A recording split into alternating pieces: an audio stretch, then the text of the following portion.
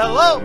Front Porch Show. We're set to go. The Front Porch Show. Hello, hello. We're set to go on with the Front Porch Show. It's dynamo. Front Porch Show. Magnifico. The Front Porch Show. Dynamo, magnifico on with the Front Porch Show. We'll share a laugh or two. Big smiles from me and you. Hello, hello. The Front Porch Show. We're good to go. The Front Porch Show. Hello, hello. Good to go on with the Front Porch Show. Here's Don Van Galen. Live from Cadzo Park by the Seat of Our Pants Productions is again proud to present the Front Porch Show starring John Stevens. This is Don Van Galen along with the piano man Frank St. Germain inviting you to join our guest Amy Cubberley, the Cultural Services Manager for the town of St. Mary's, and Mayor Al Strathdee. Whoa! MPP Matt Rae. Whoa! And MP John Nader.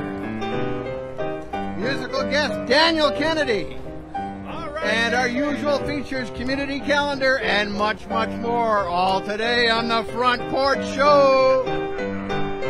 Now we'll share a laugh or two. Big smiles from me and you. Real loud now.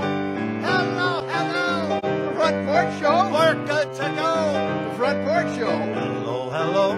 We're good to go on with the Front Porch Show. Here is John.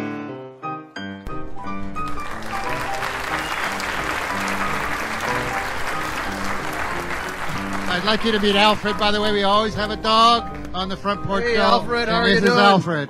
Okay. What's with you guys? What's the story here? You're all wet. Well, John, you know, we're here at Cadzo Park, and, you know, as I always say, it doesn't rain on the Front Porch Show, but if there was ever a day you'd want it to rain, here we are in 31 degrees, 100% humidity.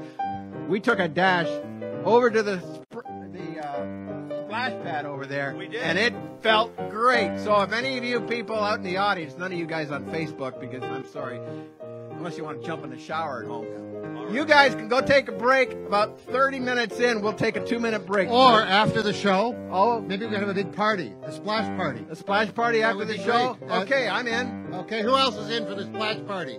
Hey, we're doing it. I'll do it. I'm serious. All right. It is so humid here, folks, and if you're in another country, wow, we got a bit of a humidity wave here right now.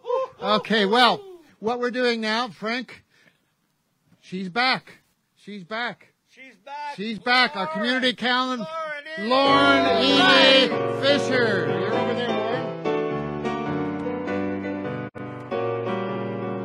Hello, hello. Nice hand for Lauren. Come on, everybody. Let's hear her. She's back on the show. So back with the community calendar. Speaking of splashing, tomorrow night is St. Mary's Communities Night at the Super Splash located at the Quarry, and that is from 5 to 7:30. Tickets will be half price, so that's only $10. Walk-up sales do not apply, walk-up sales do apply, so please don't buy your passes down or online.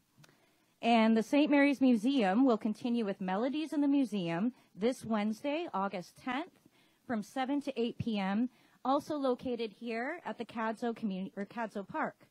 This week is featuring Finally Hip, so from jazz to indie folk, there will be something for everyone. Please bring a blanket or lawn chair, and this will continue each Wednesday throughout August at admission by donation. Finally, if you haven't gotten a chance to yet, there is a new market called Country Roots Fresh Market, offering a variety of local fare and flowers at reasonable prices outside of Rannoch. They are open Tuesdays to Sundays at 10 a.m., and they're opening to varying times throughout the week, so go check it out. And that's all for your community calendar this week. Thank you.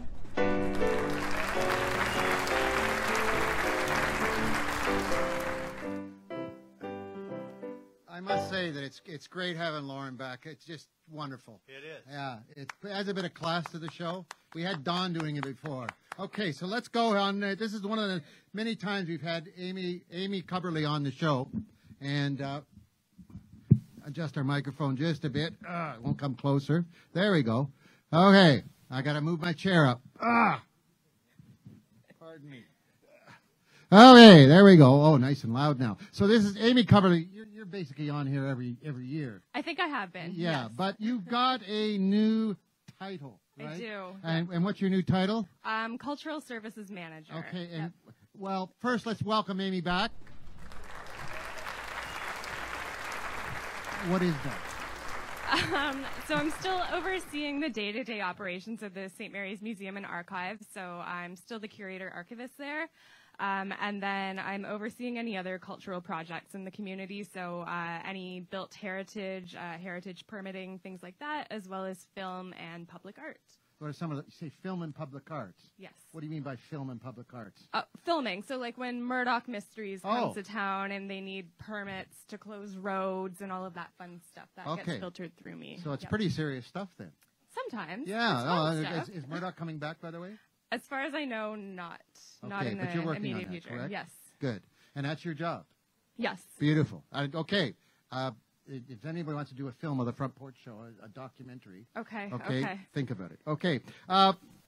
Okay, quickly, Melodies at Museum. What year are we into? About a 6th or 7th year? No, this would have been our 11th year if we hadn't had 2 canceled years for COVID.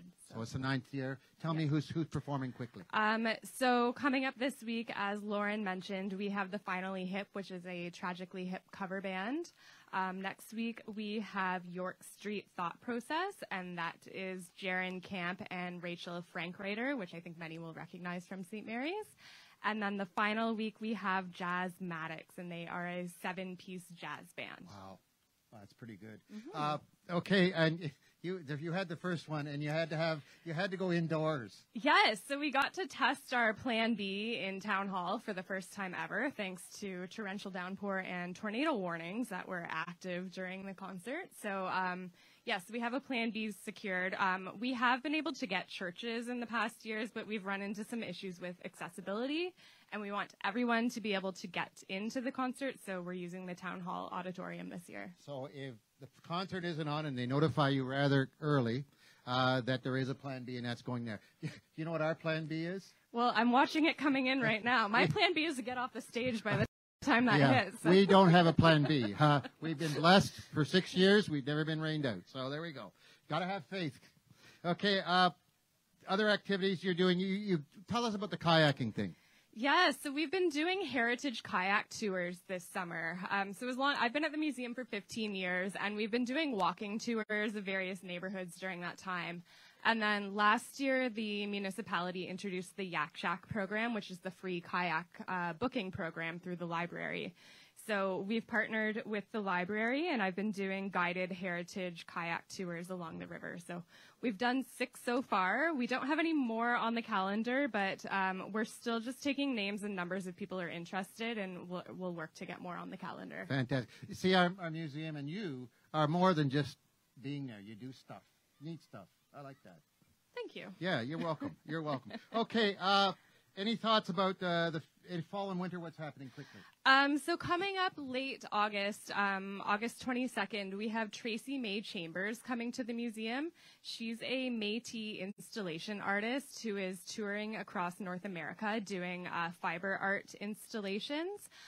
So she will be here for the day, and she loves public interaction. So if you're able to drop in on Monday, August 22nd, she would love to chat with you, and then her installation will stay up for about 3 months.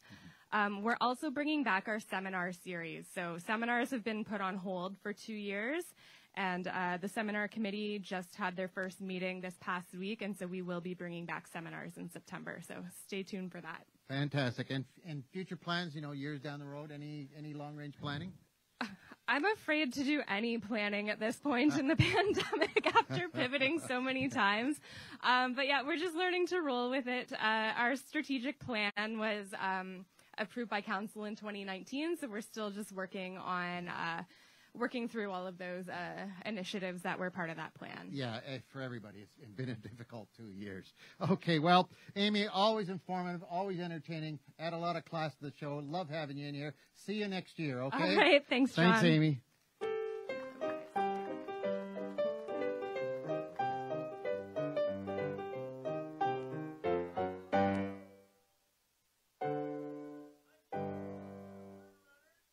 I have a pizza delivery for Gail McCauley.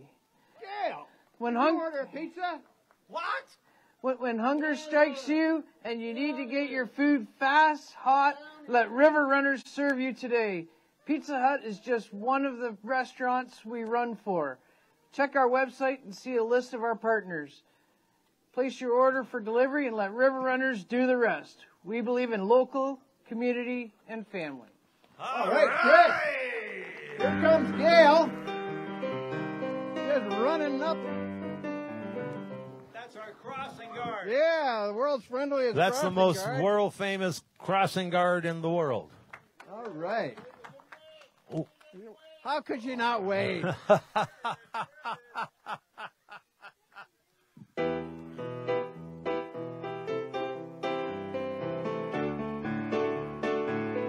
So we're going to have some interviews with some politicians. No, don't get excited.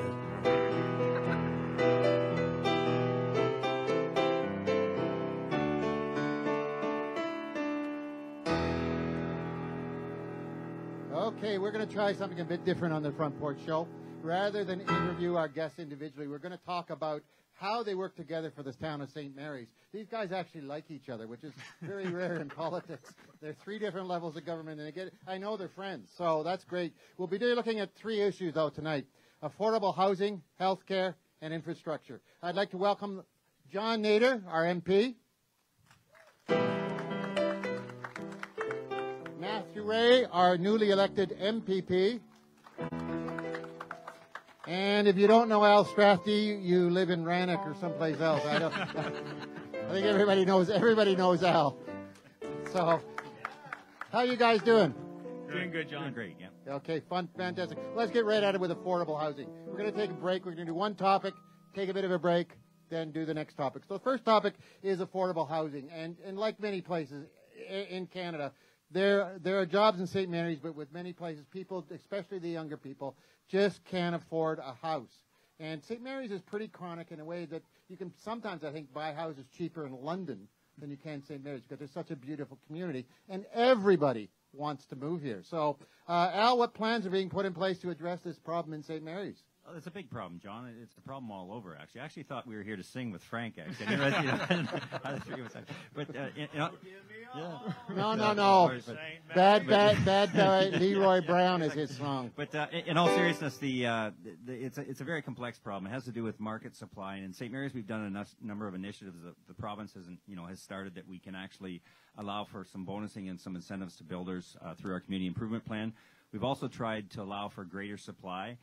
But there's a lot of things that I'm sure the other gentleman here will talk about in terms of the labor force and supply and pricing that we really have to work on. We also started looking at working with some partners like Habitat for Humanity, and we're looking at a number of programs to try and get a more diverse supply housing for people, because it's a problem for young people and retiring people as well. Do you see a solution eventually, though, that you're working on? Do you see some resolution to this? Well, if we squeeze some money out of the other two guys sitting next to me, actually. Well, that's what we're here for, because this is going to be a very selfish interview. We're not going to talk about what happens in Mitchell or Listowel. We don't care about those places, or Stratford. We want to know what you're going to do for us. So, Matthew, provincially, what's going to happen? We all know. Again, it's an issue that's on everybody's mind. But what's the provincial government doing for this? Yeah, it's a great question. We have a housing affordability task force, and they said, as everyone knows, we need to build 1.5 million homes across Ontario to meet essentially the current demand there is. That is not increasing immigration levels that are projected to increase as well. And as Mayor Strathdee mentioned, it affects the labor markets as well. A lot of employers, every employer is looking for someone.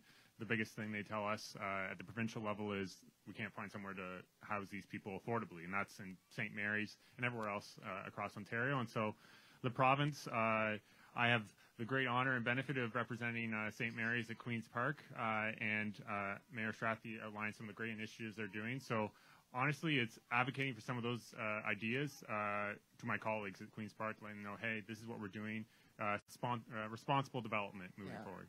So you're saying you're going to really, really pull for St. Mary's at Queen's Park? Oh, yeah, of course. And we'll pull for some money, too. I just don't know if it'll be the amount. Okay, John, what about federally? Yeah. What's in the books there? Yeah, absolutely. I mean, just touching brief, housing, transportation, labor, all three go hand in hand. You can't have one without the other two. They're all important. From the federal perspective, we have what's called the National Housing Strategy. And unfortunately, at the local level, a lot of these smaller rural communities, we've never qualified.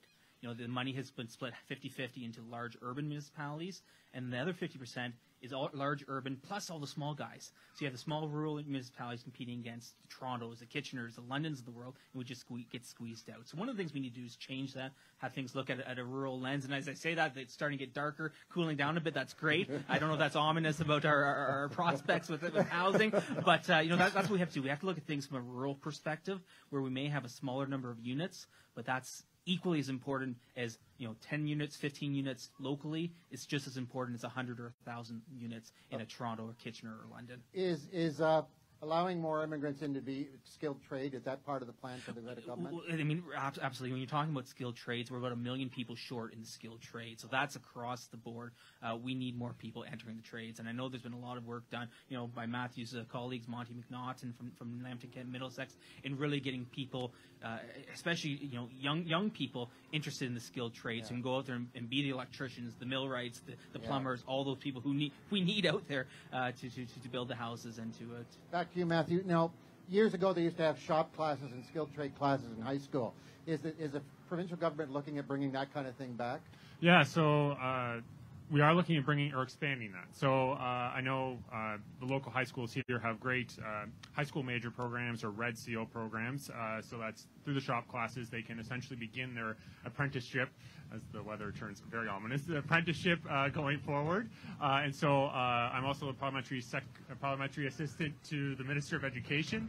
And we're looking at expanding that. The buzzers are starting to circle above us. They're after the politicians. Keep it going. Oh, I'm getting attacked here. Okay, well, that's great. And so, Al, town's doing something, province is doing something, federal government doing something. We look forward to seeing what they're going to do. We're going to go on to our next topic, but we're first going to go to Don, who's going to do something.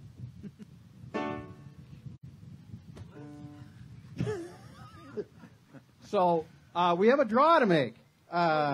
If you were on Facebook and you heard the promotion for the show, you know that we're giving away some free Tupperware today, and that is courtesy of Jennifer Enos, independent Tupperware consultant. Excellent. Jennifer, thank you very much. And everybody has tickets, so we're going to make a draw here. I have Vanna White helping me out. Oh, my goodness. 0688 9046. Oh, hurry up. Yeah. Excellent. We'll make another draw. Take your choice there. The last three digits, 023. Oh, I was close. Oh. It's your 22. Okay. And one more. 021. 021. The other side of me. Oh, excellent. There we go. Our lucky Tupperware winners. looking ugly. There you go, John. Okay. Why do I think that this show is going to make some highlight reel somewhere in the world? 1, 2. Listen to the rhythm of the falling rain. Oh no, the rain is coming. Well, okay, quickly. This is great. Keep it going. Okay. Keep it going. Let's go to healthcare. Okay. And that's going to be something really big in the next while. Our hospital is a source of pride in our community, and lately a lot of things have been closed on weekends and stuff like that. Cutting right to the bone, this healthcare is a provincial responsibility. I know the government has been getting a lot of flack for it. Okay, we want action. What's going to happen? Yeah, it's a great question, John. And as many people know, unfortunately, St. Mary's ER is closed a couple of times over the summer. And so this has been an issue well before the pandemic. The pandemic, with many things in healthcare, exaggerated that issue. I know Seaforth and Clinton, they had unfortunately closures in 2018-19 on some weekends due to staff vacancies. And so what we're doing right now as the rain starts to fall is Minister Jones is working with the College of Nurses and surgeons and the doctors to fast-track internationally educated nurses. Okay, we're going to do Plan B. And so everyone quickly took cover under the stage, and we tried to continue the show as best we could. Unfortunately, Daniel Kennedy's musical number had to be canceled because we had no power for the keyboard. We certainly lived up to our name by the seat of our pants productions. We're seeing about a 2.6 million person backlog in the immigration system. And so that concludes everything, but a lot of that is, foreign trained workers, whether it's nurses, whether it's personal support workers. What we need to do is cut that backlog, and cut that backlog quick, because the quicker we can get them here, the quicker we can start to ease some of the staffing challenges that we see locally and across the country. And one of the issues is the nurses are that, your wife is in medical too. They're suffering burnout, correct, Al? It's amazing the amount of burnout, and that's one of the things the government really needs to look at, as well as pay. These people need to be properly compensated as well. There's people are getting burnt out, and people aren't going into the profession, and people that can get out are getting out because they've had enough. I read in the newspaper today, in fact, that down in Hamilton, they're giving the nurses down there who are working overtime $20 extra an hour to work overtime, because again, they're burned out. And then, we've seen where they've been through a tough couple of years, and it's been really difficult emotionally, physically, and of course trying to put their own lives together with things like COVID. COVID's hit us all emotionally, and all my notes are wet. So let's go on to infrastructure. Infrastructure. Okay, what does that mean, Al, to you? Infrastructure is really important for the community because it's what keeps things running and efficiently, and transportation and everything together. So infrastructure is something that we deal with on a regular basis. Way back when you look at the sewer projects and so forth in St. Mary's in the early 70s, the other level of government helped us to develop that. And we're at the same place once again where we're starting to rebuild things after 50, 60 years, and we're looking for help from the other levels of government. Yeah. So who wants to jump in? How are you going to help them with that infrastructure? I'll go first, Matthew. But one of the things I've always said is that we need to let the municipalities have the lead on these things. So predictable long-term funding, have it done on a formula base so that the towns aren't wasting resources, human resources, doing all these applications, only to find a year and a half down the road that they haven't been successful. So do it by a formula base, send the money to the municipalities who already know what their priorities are, whether it's water or wastewater, whether it's roads or bridges, and let them go at it. Let them do the work of the hand and provide that funding on a stable yearly basis. So you're going to work to get all that funding for it? I've been advocating for that since 2015, and I haven't been successful yet switching things to that idea, but I think that's where we need to go. Okay. Go to the formula base so that the municipalities get the money and they can go to work and make it happen. Eventually, what's going to happen? Yeah, well, I definitely agree with John and obviously Mayor Strathdee about formula-based predictable funding, because we don't want it all to go to downtown Toronto and subways, which are important, but obviously roads and bridges and sewers in St. Mary's are important. And I know last year in the community infrastructure funding, all the municipalities, including St. Mary's, received double, and so I'd like to see that amount and increase going forward for that, and so advocating for that at the provincial level. John, I just add one thing too. Municipalities, they get 12% of the tax revenue that comes in all forms from government, and we own approximately 60% of the infrastructure. So there's a huge gap in trying to rebuild and keep up with our infrastructure. Right. And municipalities have that challenge that their funding from the tax base comes from property taxes, which is a challenging way. When everyone owns their home, you know where that money's coming from. It's a real challenge for municipalities. Can I put in for the Front Porch Show Arts Center, so we don't have to get nice and close. Dome-proof, they can close for great events. They can close and open. Okay, just a minute, ladies and gentlemen, just a minute. Hang on, Johnny. I'm Frank St. Germain, the new politician in town. And I'm running against Al Strathdee. You're here. Now, that's my crowd here. They're going to be a little campaign managers, right? I would say to make every house worthy of buying a house or something here, Mayor Strathdee agrees that basically the prices are too low. Too high. I want to make them too low. So, with the agreement of all these politicians, every house that's sold in St. Mary's is under $100,000. No money down, and just talk to me. because I buy furniture from Leon's, and you don't have to pay nothing for a long time. So watch yourself after. So I just want to make it clear as the producer of the show that Frank is as good a politician as Al is a piano player. That's right. I've been known to do chops. Yeah, exactly. There you go. And that's Rob Ebney. And because of the rain, but it's not raining now, we're all going to move out and sing Home St. Mary's a cappella. It is actually raining now still. What doesn't matter, John? Then what are you going to do with Daniel? Yeah, We got Daniel here. Frank, is Daniel here? You're all wet anyway. Where are you, Daniel? Right here. He's good. Daniel. Well, we can Lead us in song? Piano with Daniel. Let's sing it together, Daniel. We're having Daniel next week. So let's do like Kumbaya. John, well, just while we're waiting, I have something I want to interrupt your Oh, show that's for right. just Sorry a about second. that. Yeah. I'm going to hijack Politicians, your show eh? for just a second. So, as some people may know, this year is Her Majesty Queen Elizabeth II's Platinum Jubilee. 70 years as Queen and head of the Commonwealth. And to honor 70 years, I'm presenting 70 people across Perth Wellington with a Platinum Jubilee pin, recognizing people who do stuff in the community but don't always get recognized. And one person I want to recognize today is Don Pike. Don helps out every year with the Canada Day Parade. He's wearing his Canada Day outfit today. And Don works very hard every year with the Canada Day Parade. Doesn't always get recognized for all he does. Come on, Don. Come on, Donnie. There you go. There's the With the man. Platinum Jubilee pin. And just say thank you for all you do. Look at the panel. We're going to see your face. Beautiful, baby. Thank you. Okay. John, we got one more thing, John. Yeah, go ahead. You have someone who's going to do credits for us today, as we always do at the end of the show. This is Ainsley. Ainsley, all you have to do is look at this camera and drop one of these at a time off the front. Okay? Just like that. Yeah. And somebody will Okay. tell you when to do it. Okay. Yeah. Okay. But don't get them wet. And, Okay. Excuse me, Frank the politician's got to go. Frank the musician has to lead everybody a cappella in Home St. Mary's. here we go. All right. With Joe Flynn. All right. I was born in Ontario, Place to stand, a place to grow. from Pickle Lake to Point P Lake.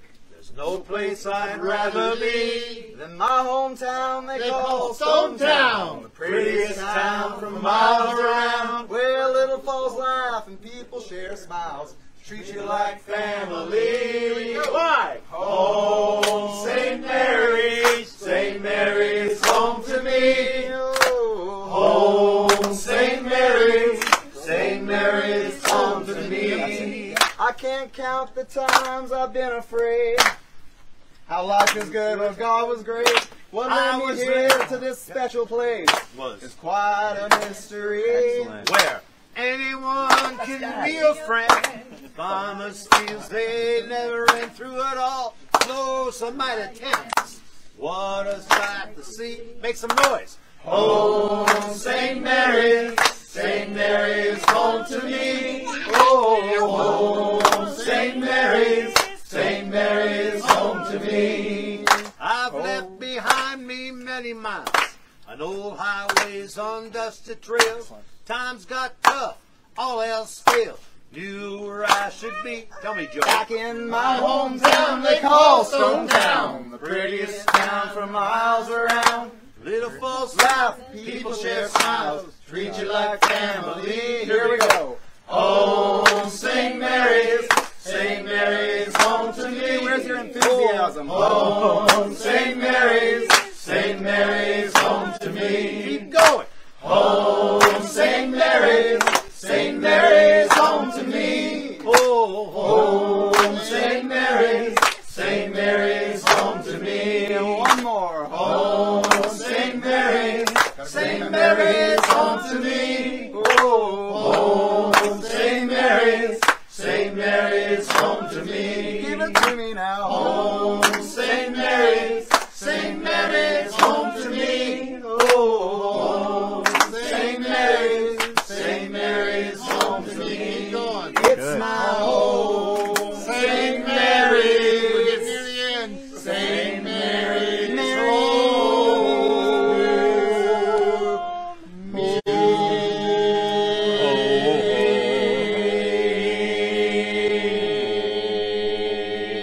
God bless you. Hemingsway.